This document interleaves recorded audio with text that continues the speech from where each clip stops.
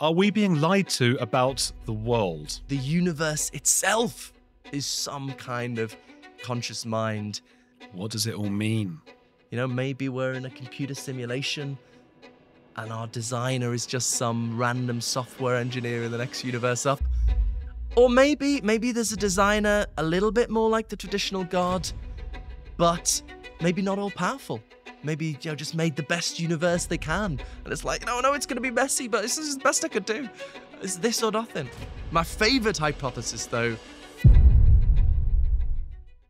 Are we talking about a simulation? That is one hypothesis I consider. So I consider a range of hypotheses without, I'm trying to sort of kick off a discussion here. I consider a range of hypotheses without settling for sure on one of them. I don't like the God hypothesis for the familiar reason that the difficulty reconciling a loving, all-powerful God with the terrible suffering we find in the universe, and so I have a chapter on that. But there are a number of possibilities for making sense of cosmic purpose without God. Perhaps the most straightforward is just to have some kind of designer, but different to the traditional God. And one possibility, as you say, Andrew, is the simulation hypothesis. Maybe we're in a computer simulation and our designer is just some random software engineer in the next universe up. Or maybe there's a designer a little bit more like the traditional God, but maybe not all powerful. Maybe, just made the best universe they can. And it's like, no, it's going to be messy, but this is the best I could do. It's this or nothing. Or maybe a bad designer. So I consider a range of sort of non-standard designer hypotheses. But it's not obvious that we need some kind of conscious mind to underpin cosmic purpose. Perhaps the directedness towards life is just some kind of fundamental tendency of the universe that doesn't have a deeper explanation. That's something I take seriously. My favorite hypothesis, though, and this connects with my work on consciousness more generally, is Cosmo-psychism, that the universe is itself a conscious mind with its own goals. And this feels really weird, even more weird than cosmic purpose, but I try to say that's actually not as extravagant a hypothesis as you might at first think. Is that the same as panpsychism? I would say it's a form of panpsychism. So panpsychism is the view that consciousness goes all the way down to the fundamental building blocks of reality. It's standardly talked about in terms of sort of conscious particles. So maybe electrons and quarks have some incredibly simple forms of experience, and then the very complex experience of the human or animal brain is somehow built up from these simpler forms of particle consciousness. However, many theoretical physicists are more inclined to think actually our universe is not made up of little billiard ball particles, but is made up of universe-wide fields. And particles are just sort of local excitations in those fields. And if you combine that with panpsychism, then you get the view that the fundamental forms of consciousness underlie these universe-wide fields. And then you come very close to thinking the universe itself is some kind of conscious mind. So I think this is panpsychism more generally, and this form of panpsychism is for independent reasons a very attractive philosophical account of consciousness for reasons we could perhaps go into. So I think there's independent motivation, but also it can perhaps provide a quite simple, parsimonious explanation of the fine-tuning, right? Why if you already believe in a conscious universe, why postulate a supernatural designer outside of the universe if you can just think, well, maybe the universe just fine-tuned itself? My God, but not God. Well, okay, I'm going to get back onto that in a second about the universe being conscious itself. While on the simulation theory, why does Elon Musk, for example, I know he's not a scientist, but he's probably the most famous person to push simulation theory. Why does he say it's like 99.99% sure that we are part of a simulation? Well, I'm not totally sure of his motivations in particular. But there are some interesting arguments the philosopher Nick Bostrom came up with, and the philosopher David Chalmers had a book recently exploring these issues. And very roughly, the idea is, well, look, you know, we seem to have a lot of interest in creating simulations, and if we live for tens of thousands more years, hopefully we'll get more and more computing power, we'll be able to build bigger and bigger simulations. At some point, you might think there's going to end up being more simulations than there are actual physical universes. You know, maybe we'll get interested in constructing very detailed simulations of entire universes, right down to the particles and the fields and so on. And so if you're thinking in the fullness of time and you think, well, at some point in the future, there's more simulated universes than real universes, then you might start to think, well, what are the odds that I'm lucky enough to be in one of the physical ones rather than the simulated ones? So I think, you know, I think it's a very interesting argument to think about. My issue, I suppose, is with the starting point. I don't think creatures in a simulation would be conscious. So right. So Bostrom's assumption is that consciousness is just sort of about structure, information processing, and therefore, if I had a very detailed, exact simulation of your brain with all the structure and complexity, then the simulation of your brain would be conscious in the same way you are. I don't buy that view of consciousness. I think consciousness is more the stuff of the universe rather than to do with abstract organization and structure. So I reject the starting point, although I've got a big discussion of it in the book. But yeah, it's a cool thing to think about. It makes sense to me, though, again, as a complete beginner here in this world, that if you just replicated every bit of the brain in a simulation, what is missing for it to experience consciousness in the way that we do? Yeah, we're getting down to big questions here about where consciousness comes from. And to answer that question, we need to come head to head with what philosophers have traditionally called the mind-body problem. This challenge of explaining how consciousness and the physical world fit together.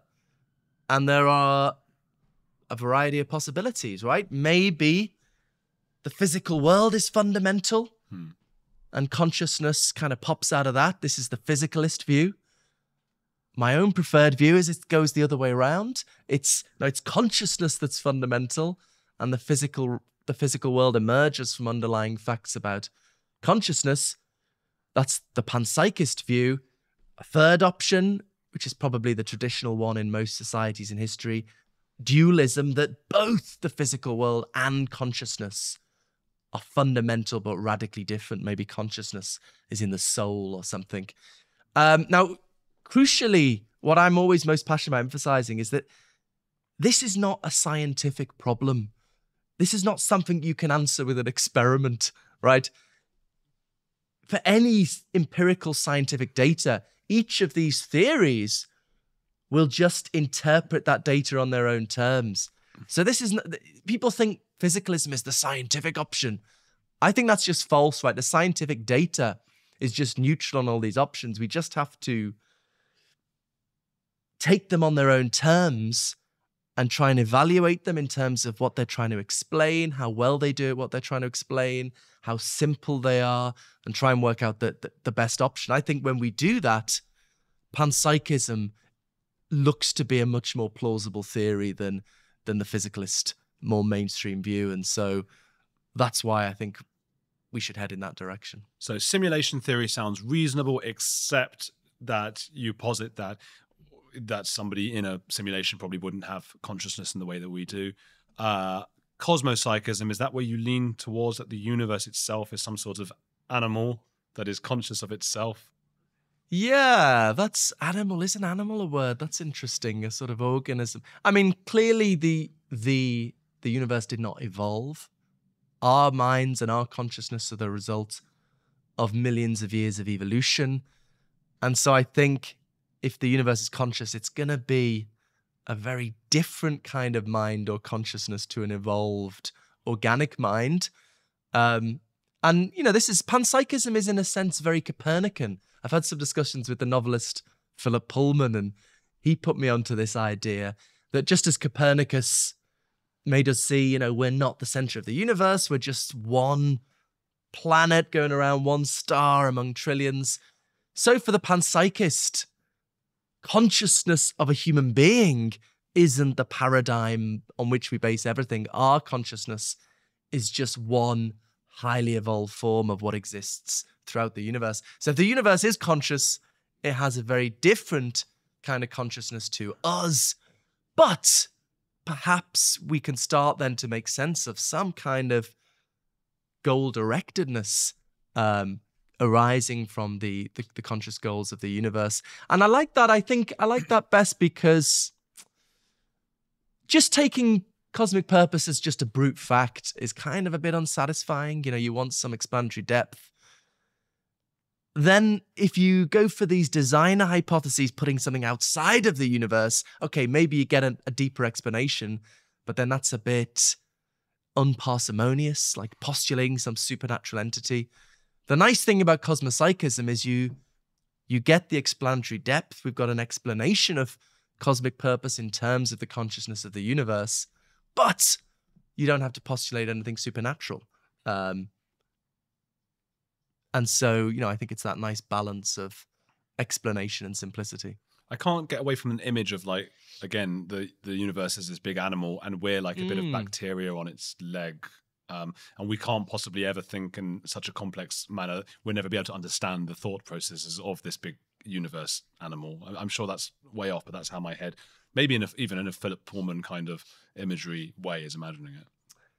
It might not be too bad a way to think about it, depending on how you think. I mean, I'm a big fan of Alfred North Whitehead, who was a late 19th century, early 20th century mathematician and philosopher who had a kind of panpsychist view. And he advocated that the Newtonian metaphor of the universe as a clock or a machine, a clockwork machine, is sort of outdated. And it would be better to think of the universe as a kind of organism, as a kind of evolving organic process. Maybe that's right, but all of these things are, images, metaphors, and which have some usefulness, but maybe shouldn't be taken too seriously. Well, what is the usefulness in your work? And I don't mean that work should be valued by its use or usefulness or practicality, because of course we need thinkers and philosophy. But what have you touched on where you think, okay, this is how we need to think differently about the world and ourselves? Good, yeah. I mean, I like you, I am always keen to emphasize that we shouldn't just judge things by their practical use. And you never know where the spin-offs come. I mean, some examples I like to give. The Reverend Thomas Bayes was obsessed with trying to respond to David Hume's arguments against miracles. And he came up with a little bit of mathematics we now call Bayes' theorem, which is just so important in, computer science and tracking the COVID pandemic and in certain paradigms in neuroscience, predictive processing as well. Also, I mentioned Whitehead a moment ago. Whitehead and Bertrand Russell were thinking about how can we explain mathematics in terms of logic? Very useless, abstract enterprise, but they produced what we now call predicate logic, which underlies so much of modern logic and computer science. And also things can have value, even if it's not about building bridges and, curing disease. I think it's a deep and noble instinct of human beings to try and find out the ultimate nature of reality. We'll never know for certain, but try to have our best guess. And I that's what fundamentally drives me. I want to know the truth. I want to know what's really out there.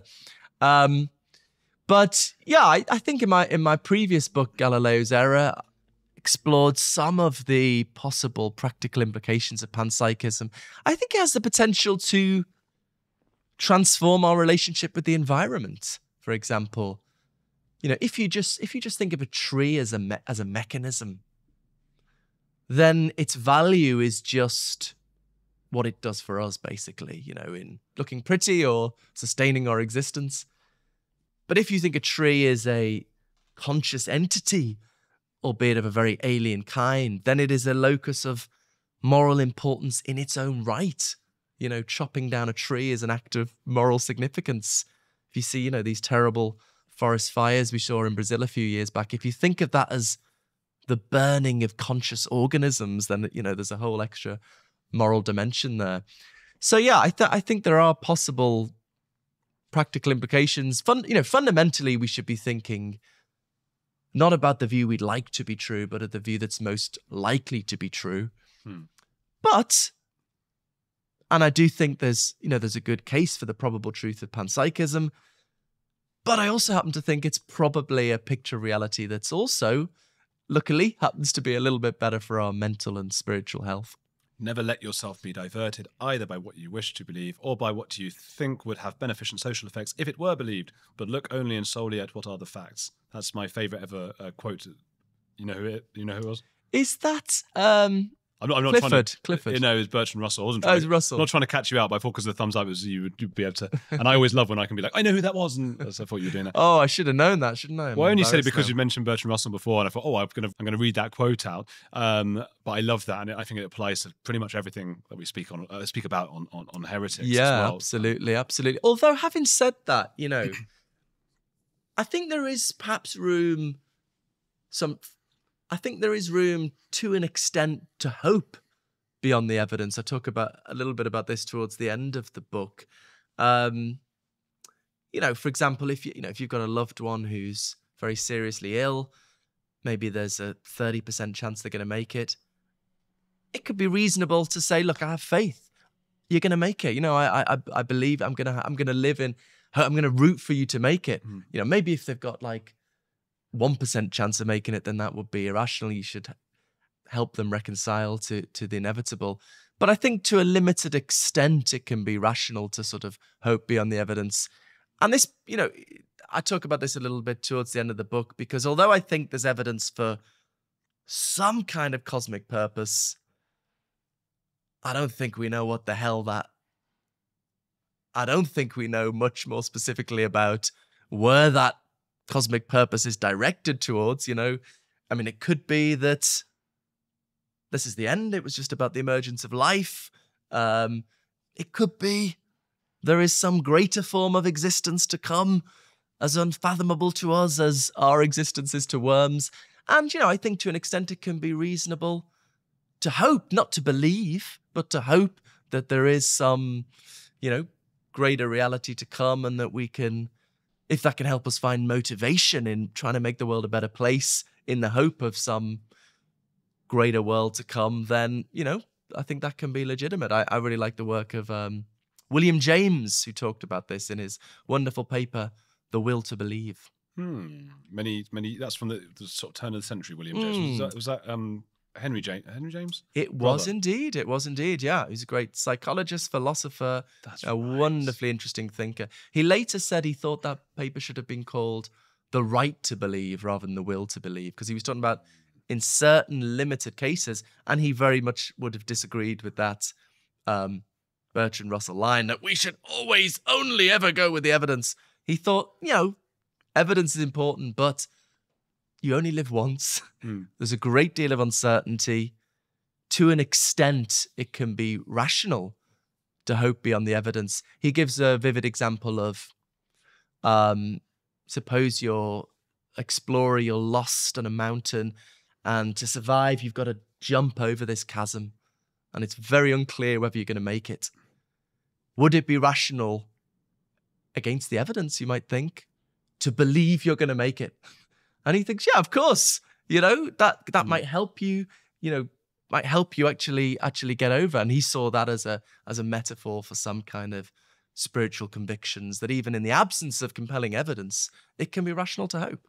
I'm hoping that I like the simulation thing a little bit, but not that simulation. But I sort of hope that when I die, I'll sort of wake up and it was a game and I get to go again, or like do another game. And there's been a Rick and Morty with that happening as well. Because I want to live forever. I know a lot of people don't seem to want to, or they don't admit that they want to themselves, maybe. But is there a way I can live forever? Oh, what? It's not a product I'm selling, but yeah, I didn't talk about the afterlife in the book, and I was just thinking more recently there are maybe interesting things to think about in connection to cosmic purpose. I think I take 3 possibilities seriously about the afterlife. One, it's something I talk about in my previous book, Galileo's Error, in the more experimental final chapter. Some kind of impersonal survival.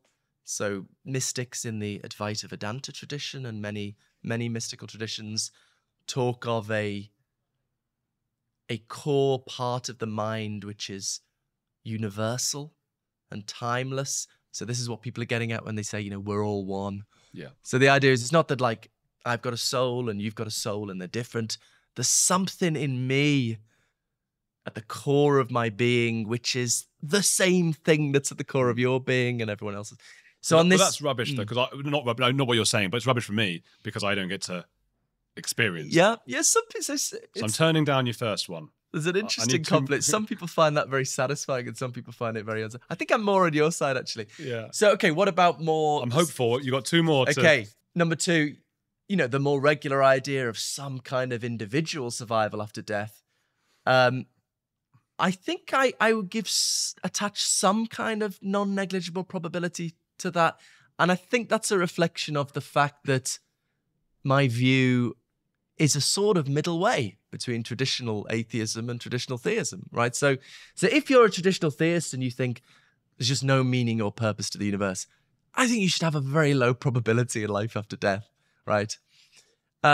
If you're on the other extreme, if you're a theist and you think there's a loving being who can do anything, at the root of everything, then I think, you should attach quite high probability, right? Because it's plausible a loving being would want to preserve our consciousness after death, because it's a good thing to do.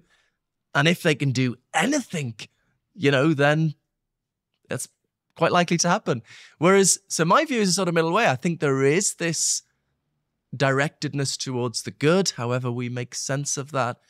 But it's one that is limited in its range and its abilities, as it were. So, it could be that the cosmic purpose that fine-tuned the universe is somehow able to preserve our consciousness after death. But it could be that it can't, right? So I guess I would attach a sort of non-negligible probability, but definitely less than 50%. Third possibility I take very seriously is that there is nothing after death, which in some way obviously seems to be the more simple hypothesis. And really, I just take all of those possibilities seriously.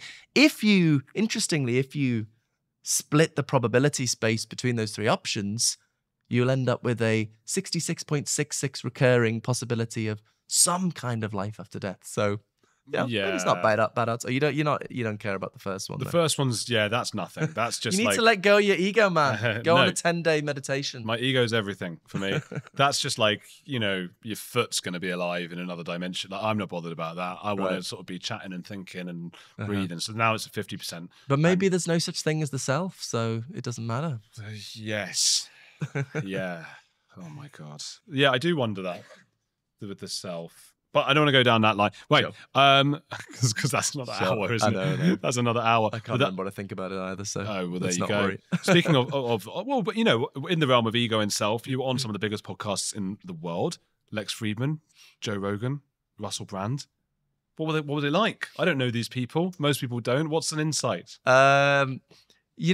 Joe Rogan was one of the first podcasts I did, and I didn't really know who he was, actually. And I think, I kind of regret it because I think I was sort of, hadn't talked much to a general audience and kind of hadn't worked out. I think I've got a lot better over the last 4 or 5 years in sort of simplifying things, and doesn't always work. But I think he didn't know what the hell I was talking about. And, if you're a scientist, so I'd watched his interviews with scientists. And he's always like, oh, wow, man, that's amazing. So I thought he'd be like that with me. But I think if people don't understand science, they think it's their fault. But if people don't understand philosophy, they think it's bullshit. And it was like, so I didn't manage to persuade him that there was a problem with consciousness. I guess he was coming back to Well, you make changes in your brain. It changes your consciousness. What's the problem? That's, of course, right, and no one would deny that. But I still think there's a philosophical question of why? Why does brain activity go along with consciousness? How does electrochemical signaling create this inner world of colors and sounds and smells and tastes? And so that remains unanswered. But yeah, Lex Fridman was a nice conversation. He'd done his homework and made lots of notes, and then it was just the two of us in an apartment. And actually, I don't think I've ever said this actually but he went to the bathroom just before we started, and I sneaked around the table and read his notes. And then I realized the camera was already rolling. So he must have looked back and saw me. No. So that was a bit embarrassing. Did you not tell him, by the way, I did have a little sneak? Because at that point you have to tell him because he's going to see.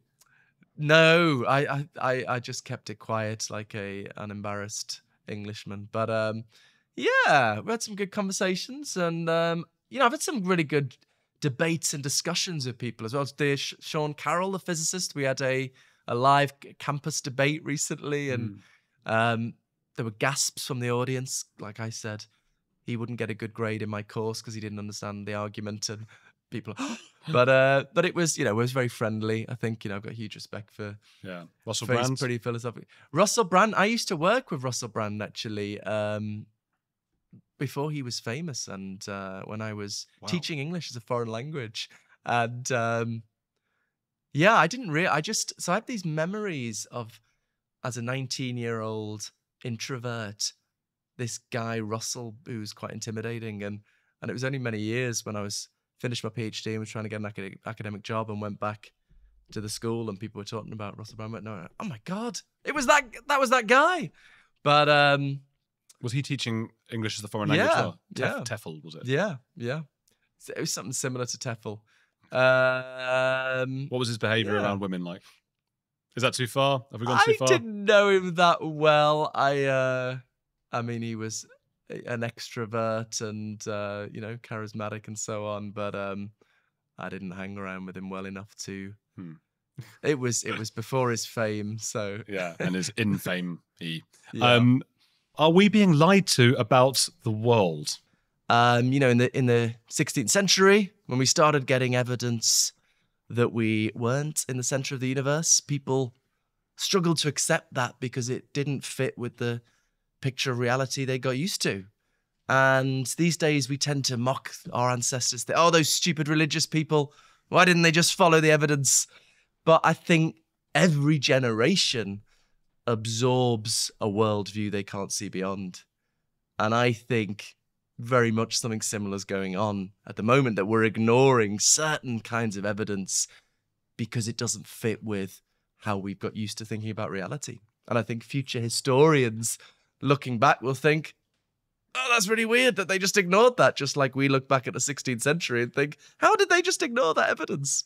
That's a fascinating thought, and it's something we obviously overlook, and I'm sure on both sides of political spectrum, and we're constantly doing that. Where is a place that you imagine, I suppose you can only speculate, that they will look back and go, what the hell were they doing?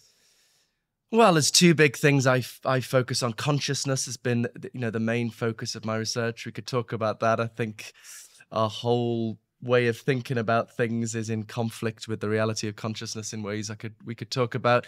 But the other, in a way more straightforward thing, is what's called the fine-tuning of physics for life. This surprising discovery of recent decades that for life to be possible, certain numbers in physics had to be like Goldilocks porridge, just right. And against seemingly incredible odds, we ended up, as it were, winning the cosmic lottery, getting the right numbers for life.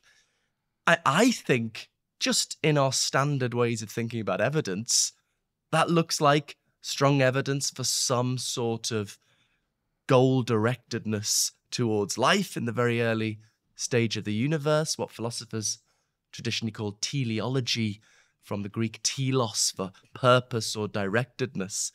Now, that's really weird. That's not how we've become used to thinking about science. And I think because of that, I think people are just trying to ignore it, because it doesn't fit with how we've got used to thinking about things.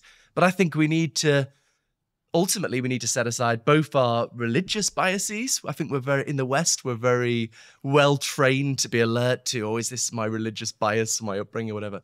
But also our secular biases that maybe are established ways of thinking about science, of doing philosophy, have certain biases. And I think that's kind of what's going on here. One of my favorite things in English language is adding like es to the end and making like biases. Do you find you enjoy saying it? Actually, now you mention it, I've never sort of thought about it. It's quite enjoyable to say. It is lovely, isn't it? I just Would suddenly that thought work that in an American accent, I think? Biases. It suddenly sound a bit... I've got a lot of garish. biases. I do declare. Sorry, offended half a nation now. So is what you're saying, just to I know you've already said it in a very layperson way, but for an even lay person, is what you're saying, it's so unlikely that we're here because all the mathematical things of the universe had to be exactly the right numbers for the universe to be made, and that blah, blah, blah. Now we're here, that we haven't thought about the fact enough that suggests there could be some sort of direction behind it rather than just a complete blah, blah, blah, which is how we think of it.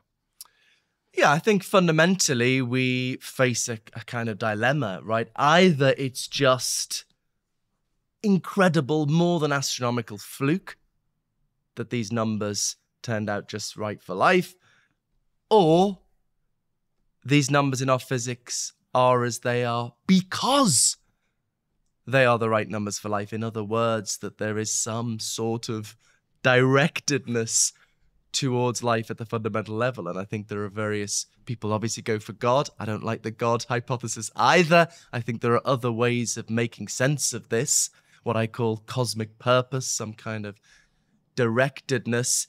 But yeah, I think that's, so you often hear people say, especially on Twitter, well, I don't mind improbability, like it's sort of brave to embrace improbability.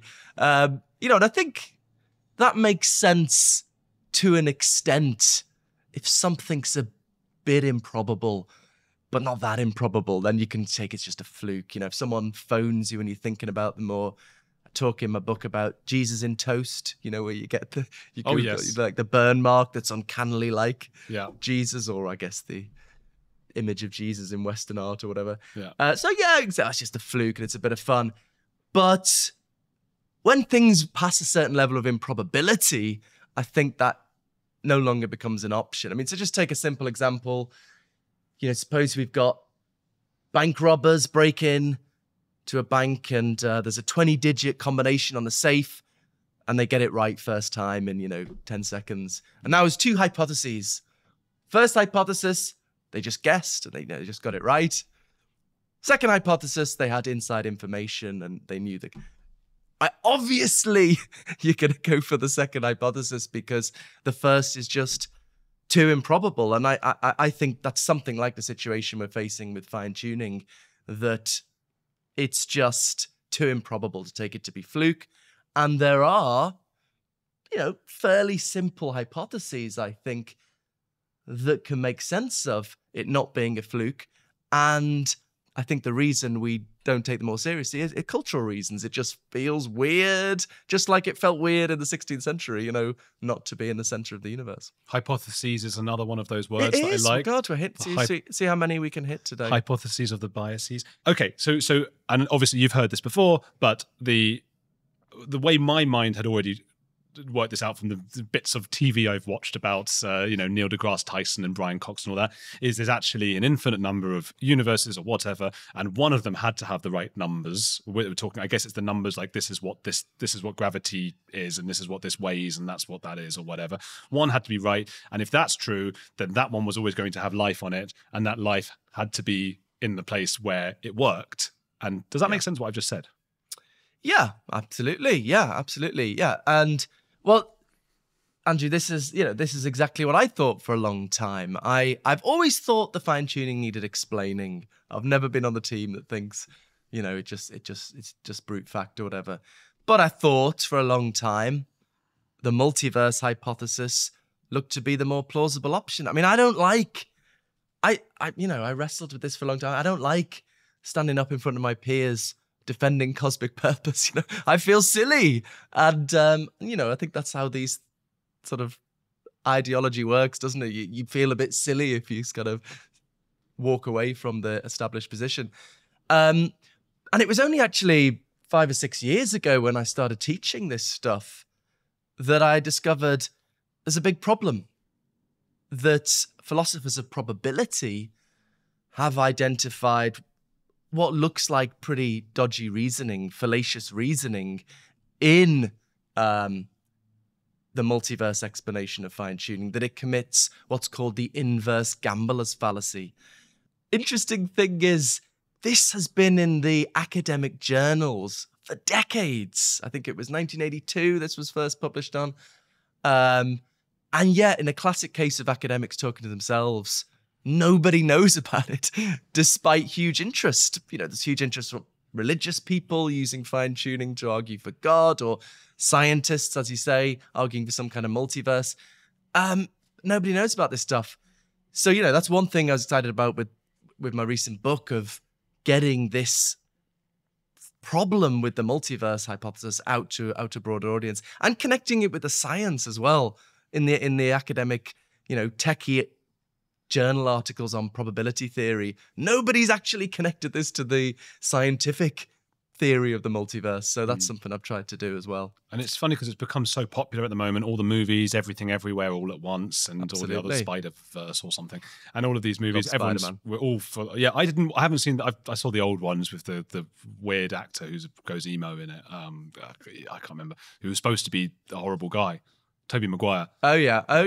I've been for a few generations of Spider-Man. Tobey Maguire was my one, and I found out he was maybe not a very nice man. And Oh really? Because he's player X in Molly Bloom's poker story. Molly Bloom, who I've interviewed before, made a whole poker thing with all the celebrities, and Tobey Maguire is apparently someone called Player X, who was just horrific to everyone all the time, and they think it's him. But that's a sidetrack. But if there's no multiverse, there's not another version of him all over the place. There's not another Spider-Man. It's become very popular, of course, the multiverse. So what is this? What did you call it? The gambler's fallacy? The inverse gambler's fallacy. So it's connected to, people might be familiar with the more regular gambler's fallacy. This is when you've been playing in the casino all night and you've had terrible luck. And you think, well, I'll play one more time. As I'm due some luck this time. You know, I can't be play bad all night, so I'm probably going to roll well this time. Now, everyone agrees that's a fallacy, because the odds in any individual, you know, say you're trying to roll 666, the odds of getting a 666 are the same in every individual roll, namely 1 in 36. Doesn't matter if it's your first roll or you've been playing all night or whatever. So that's the regular gambler's fallacy. The inverse gambler's fallacy sort of turns that around. Okay, so it's a big debate here, but there's a vivid analogy to try and set it up. So suppose, Andrew, you and I go to a casino tonight in London, and we walk in, and the first thing we see is some guy in the first room just having an incredible run of luck. You know, he's just rolling well and winning thousands of pounds. It's unbelievable. And I turn to you and I say, wow, there must be lots of people in the casino tonight. And you say, what are you talking about? We just seen this one guy. What's that got to do with people elsewhere in the casino? And I say, well, if there are tens of thousands of people in the casino, it's not so surprising that somebody in the casino is going to roll well. And that's what we've just observed, you know, somebody rolling well. Now, everyone agrees that's also a fallacy. That's the inverse gambler's fallacy, because our observational evidence pertains to this one individual. And no matter how many people there are or aren't in other rooms in the casino, it has no bearing on how likely it is that this one individual, the only one we've observed, is going to play well. But that looks like strikingly similar reasoning to somebody trying to explain fine-tuning in terms of a multiverse, right? We observe our universe, we think, oh my God, against incredible odds, it's got the right numbers for life. There must be loads of other universes with terrible numbers. But again, our observational evidence is just this one universe we've observed. Just like in my example, it was just the one individual. And no matter how many other universes there are out there, it makes it no more likely that this universe, the only one we've observed, is going to be fine-tuned for life. So there's a big debate here. I'm sure you might have some objections or concerns, but that's the starting point of what, after over a couple of years, really dragged me kicking and screaming into taking seriously cosmic purpose and writing a book on it. Objection number one, and only because Bring I don't him know about, I'm coming at you as a sure. layperson who doesn't know about probability and things like that. If one person has earned that much money gambling or on the lottery, someone's just won the lottery, it surely does make it extremely unlikely that that person was the only person to have bought a lottery ticket, because that's mad that a 1 out of 1 shot at it won the lottery. So doesn't it make it more likely that there were hundreds of thousands of people who tried to win the lottery, or no? It depends how you know about the evidence, really. So, right, so say you see on TV someone's won the lottery. Well, then we've got a situation where whoever won the lottery, you were going to know about it because that person was going to be on TV, right? Yeah. Whereas, suppose you're someone in isolation and you have no contact with other people, and it's just you, and you play the lottery every week, and this week your numbers come up. In that scenario,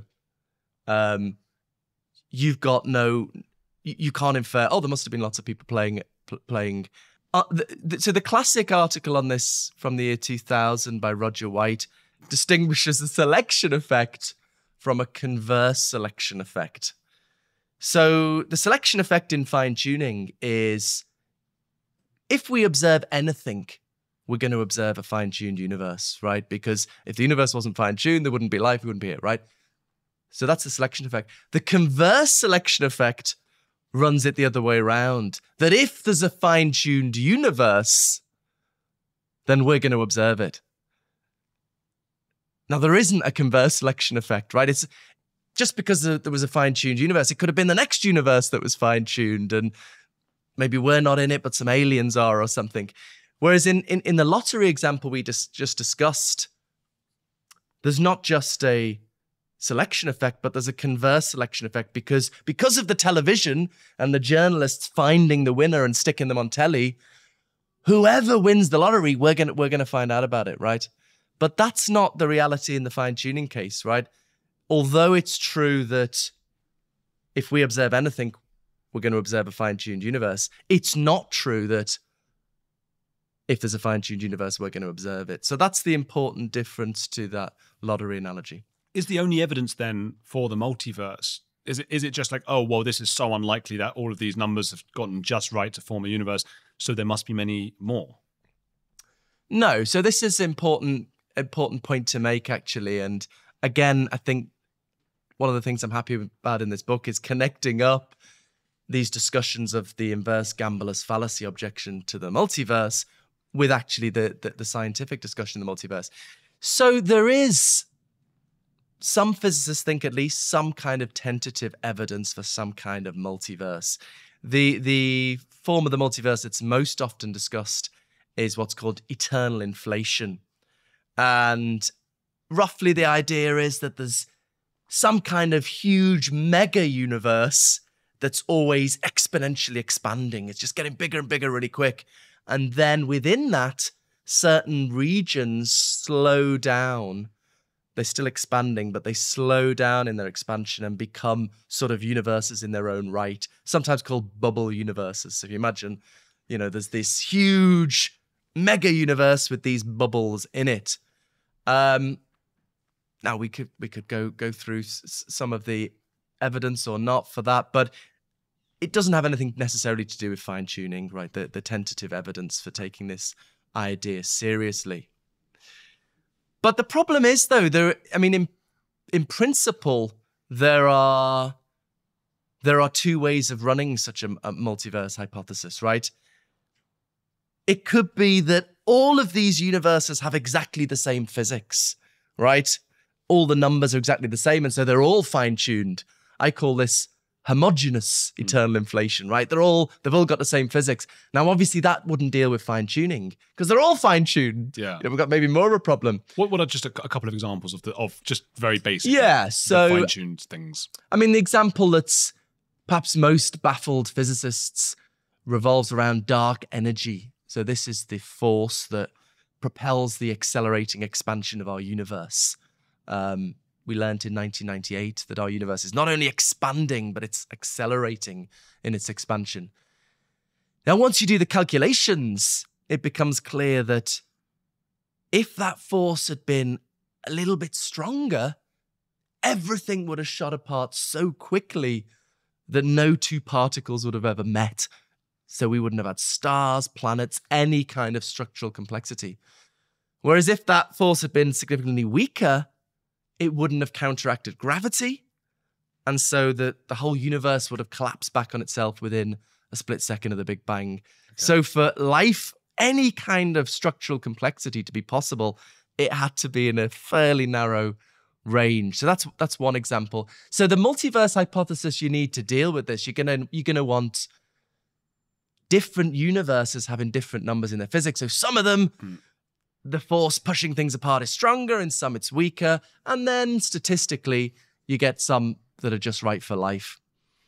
So I call that heterogeneous eternal inflation, or heterogeneous multiverse, where you've got different physics in the different universes. I don't know how you pronounce that word. Is it heterogeneous? Heterogeneous? You've got two conflicting versions of the multiverse. Homogeneous multiverse, where the physics is the same in all the universes. Heterogeneous, where you've got different physics in different universes. Now, all the physicists wanting to explain fine-tuning go for the latter, right? They say, look, there's different numbers. In some universes, gravity's stronger, in some it's weaker. In some, electrons are heavier, some are lighter. And so by chance, in some universes, you get the right numbers for life. Crucially, though, there is no empirical evidence that that is the case, that there might be empirical evidence for some kind of multiverse, but there isn't empirical evidence for different physics in different universes. Now, there may be some theoretical reasons to take that possibility seriously. People bring in string theory, for example. But what I've tried to argue is the only way to avoid this inverse gambler's fallacy is to go for the homogeneous version of the multiverse, where there's the same physics in all the universes. So yeah, I don't have a problem with the multiverse, and there is some evidence of it independent of fine-tuning. I argue that if you're going to go that way, it's just not an option to have diverse physics in the different universes, and so it's just not a way you're going to be able to deal with fine-tuning. So, unfortunately, we're stuck with this weird cosmic purpose, and we just got to get used to it. What does it all mean? Right, so so that question could come two ways, right? What does it mean? What is it telling us about reality? How do we make sense of there being a sort of directedness at the bottom of reality? Another question is, what does it mean for us, for human meaning and purpose? How does it affect the meaning of life? Most of my book is just the cold-blooded scientific philosophical arguments of, say, arguing this does point to cosmic purpose and trying to make sense of how reality could be to make sense of cosmic purpose. But, and they're the questions I suppose I feel a bit more comfortable with, but in the first and last chapters, I do try to think about how this could impact the meaning of our lives. Okay, I've got another question to ask you, but first tell me where people can, tell me about your book, where people can find it, where they can find you. The book is called Why? The Purpose of the Universe. Very modest title, Oxford University Press. And there's an audio version and all that, narrated by myself. I realised there were lots of typos as I read it out. Yeah. My previous book, Galileo's Error, is more on panpsychism and consciousness, although there's elements of that in the new book as well. I spend too long on Twitter arguing, Philip_Goff, Philip with one L. So if you want to have an argument on Twitter, come along. And website, philipgoffphilosophy.com, with lots of sort of videos of interviews and popular and academic articles. So I suppose there's those two aspects of my job, really, the every time I write an academic article, I try to write a popular version of it to reach out to a broader audience, which philosophers don't do enough of. Yeah, that's what it's So, about. yeah, I remember Malcolm absolutely. Gladwell saying like his father never respected him because his father was an academic, maths books, I think it was, mathematics and stuff. And Malcolm was like, well, do you want people to actually read it or not? And Exactly. you can imagine a parent and a son really kicking off over those things. Oh, I should add, sorry, my YouTube channel. Yes. Mind Chat, which is I run with a philosopher with the polar opposite opinion to me on consciousness. So I think consciousness is everywhere. He thinks it doesn't exist at all in a certain sense.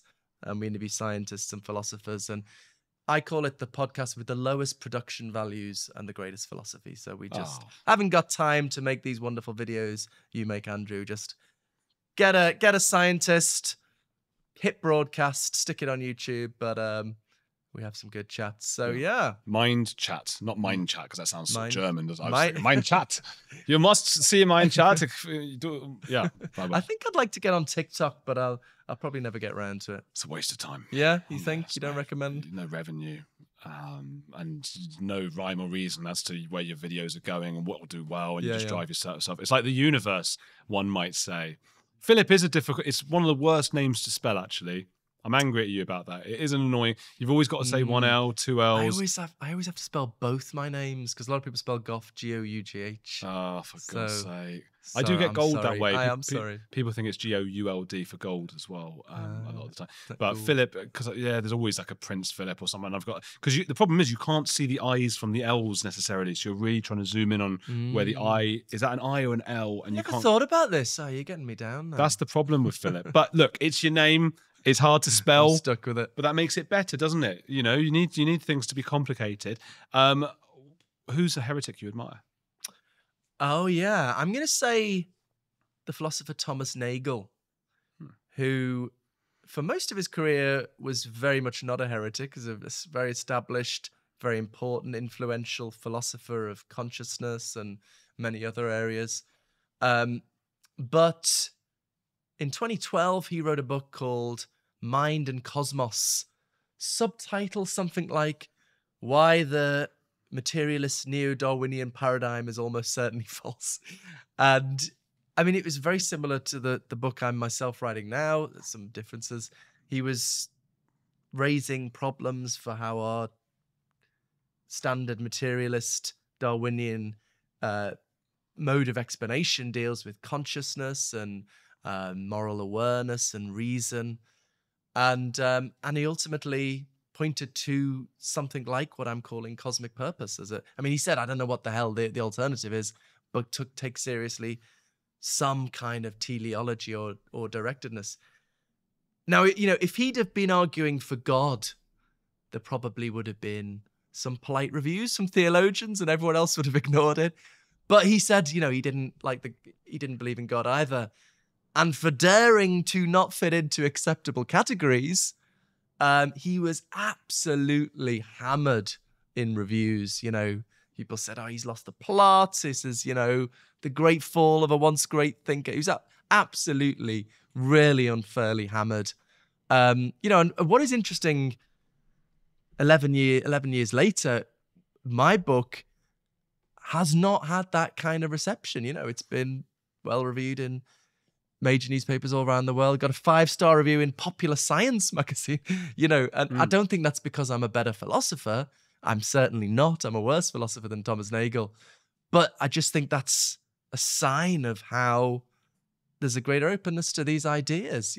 That's real cultural change we're observing as it is happening. So yeah, I think he's a very, very admirable figure for someone who just wants the truth and is going to say it, even if it makes him look silly. And so, I think he's an important inspiration for me. A fascinating heretic. I will put links to Philip Goff's beautiful works and YouTube channel as well below. So do go and check out, help our lovely guest. If you want to see more intellectual content like that, because maybe you're going, oh, everything else is just all culture wars and things. No, the only way to do that is for you to subscribe while watching this video, watch it through, like it, share it, you know, all the stuff. And then I can do more stuff with fascinating people like Philip. And also, I'm going to ask him a couple of questions now for members only on andrewgold.locals.com. That's a lot of information all at once. So remember all of the stuff and keep watching this channel.